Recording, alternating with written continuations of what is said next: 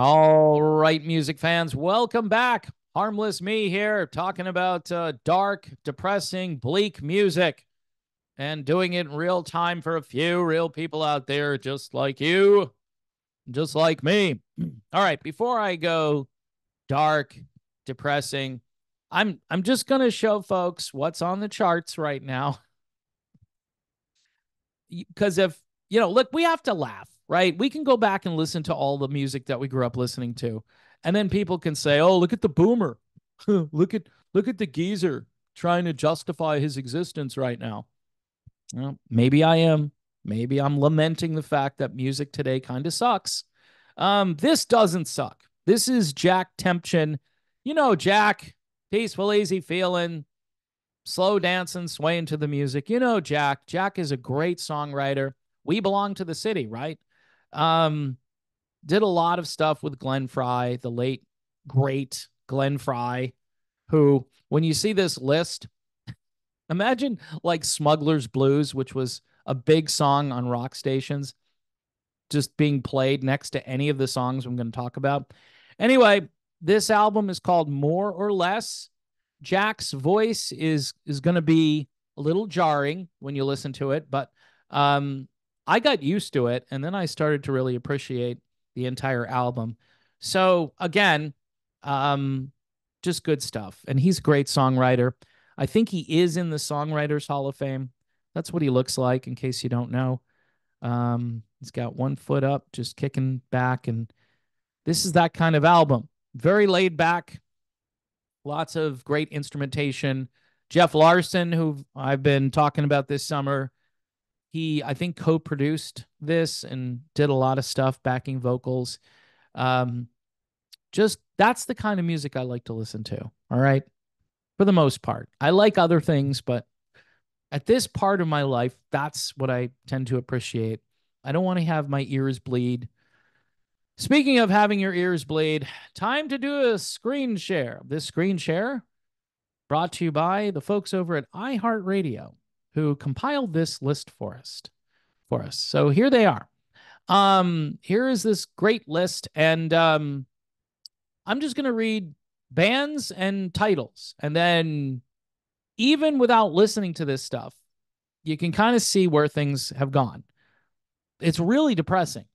I mean, there was always, one or two dark tunes back in the day, among the list of, I don't know how many songs, mostly over on the rock side of things, not usually on top 40. There may be thoughtful and somewhat introspective kind of things on the top 40, but typically not doom and gloom and carnage and negativity. And just by band names and song titles, you're going to see how bad this is right now. First band is called Flat Black and A Bit of Lightning, which is not as depressing as the rest of the list. The Warning is next with Hell You Call a Dream. Okay. Plush is next, not to be confused with the Stone Temple Pilots hit. This appears to be a girl band, and the song is called Run. Next is Finger 11. Don't know what that's all about. The song is called Adrenaline. Just Adrenaline. Dead Poet Society is next, and their song is called Hurt. Hurt. Next is Poppy and New Way Out. Looking for a new way out, Poppy. And these are songs that are climbing the charts, as you can see by the little green arrow going up. The next is Rain City Drive.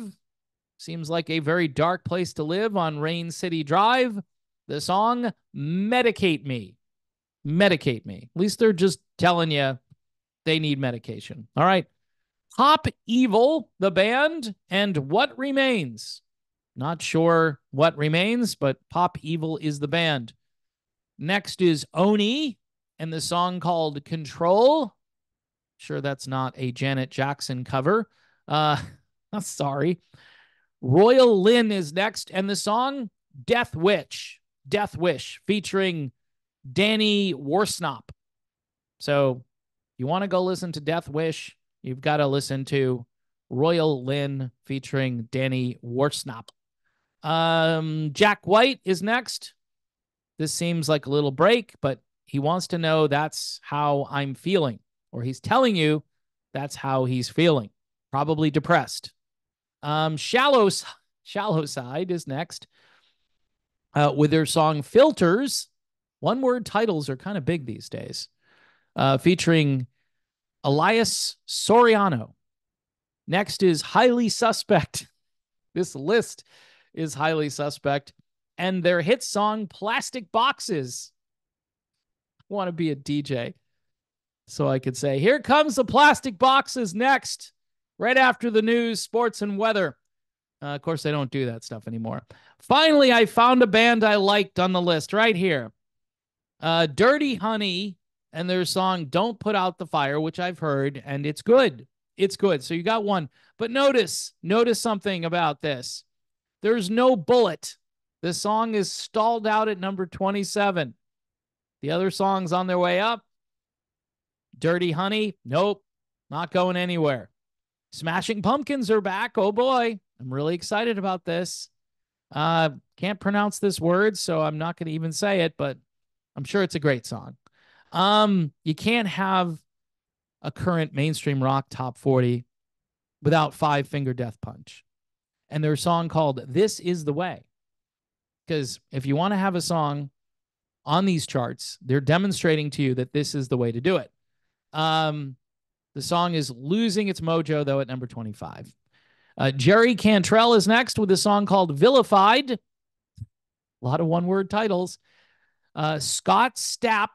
Not sure who Scott Stapp is, but he's got the black butterfly as opposed to a colorful, normal-looking butterfly. The next band is called Set It Off, and their tune, Fake Ass Friends. Yeah, they're complaining about those. Next is Bad Flower, not Good Flower. So you had the black butterfly here, and then you have the band Bad Flower, and their song is about Detroit. Okay, well, cool. Kitty is next. Looks like an all-girl group. Kitty, that's cute. We Are Shadows. They're just walking around as shadows. They're not real people.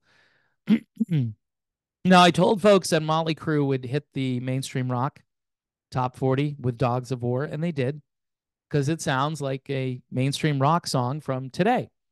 And so for a few weeks, they got some airplay. They don't have an album to support this, so maybe they got a few extra streams of this. I'm sure they did, but they made a song that fit in with today. This is not your Motley Crue of 1988. And of course, Pearl Jam is on here because grunge never goes out of style when it comes to the current mainstream rock sound, because the current sound is similar to the sound of 30 years ago. All right. And their song is called Wreckage. That's positive. Wreckage is up next. Miles Kennedy, who isn't bad. All right. If I went and listened to this, it might be listenable. I don't know. Say What You Will is the name of the song. Now, this is weird.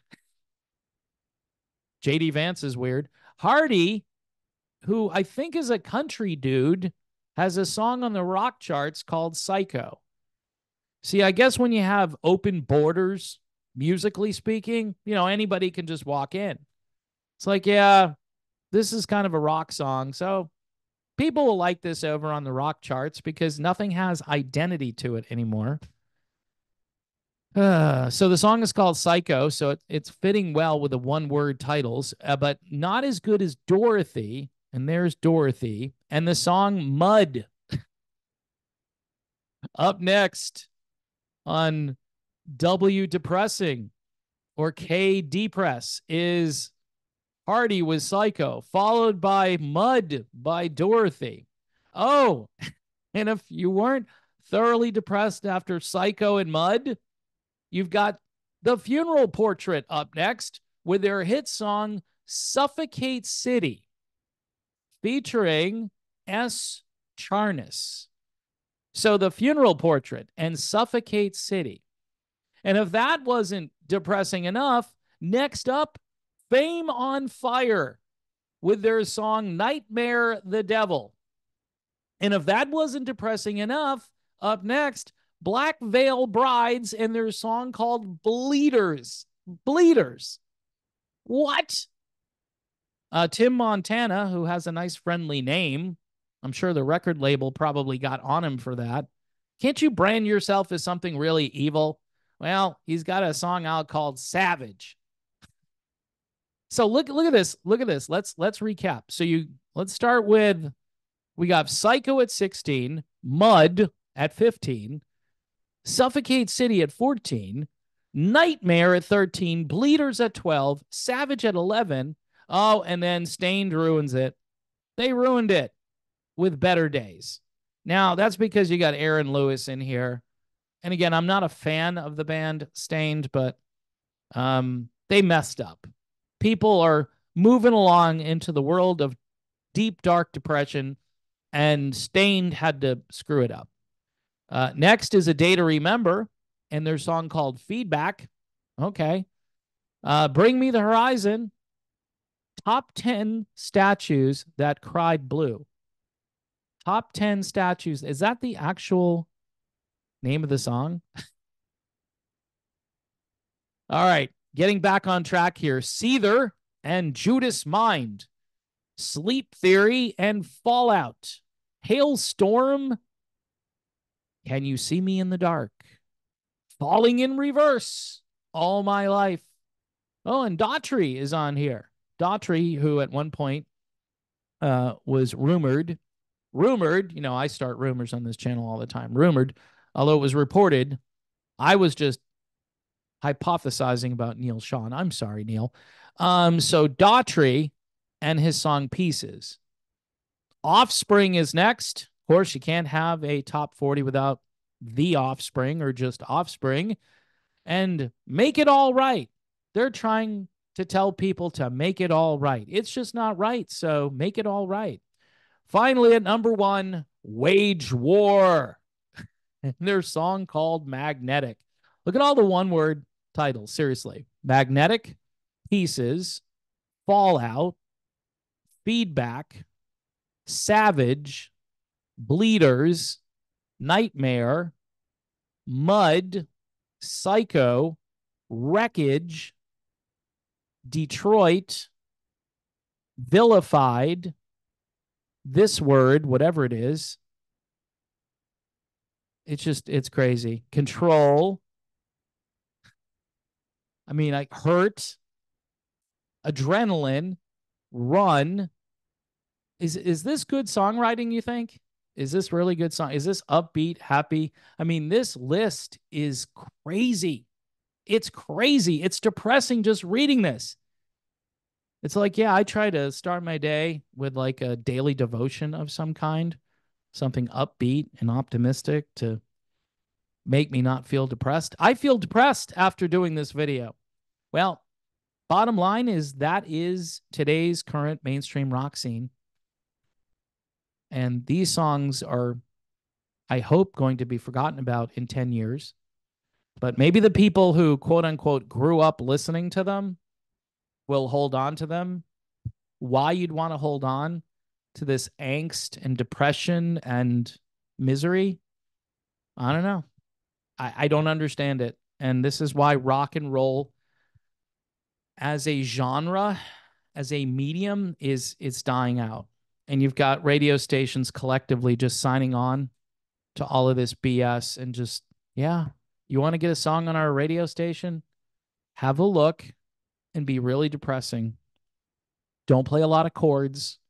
Don't be complicated. Just be dark and annoying, and you'll get on the radio. So anyway, here's a guy who wrote great songs for the radio back in the day and is still writing really great music today. His name is Jack Temchin, and it's called More or Less. And this whole thing just makes me depressed because imagine what it's going to be like in another 10 or 20 years. Just, we're already in a bad place. How much worse can it get?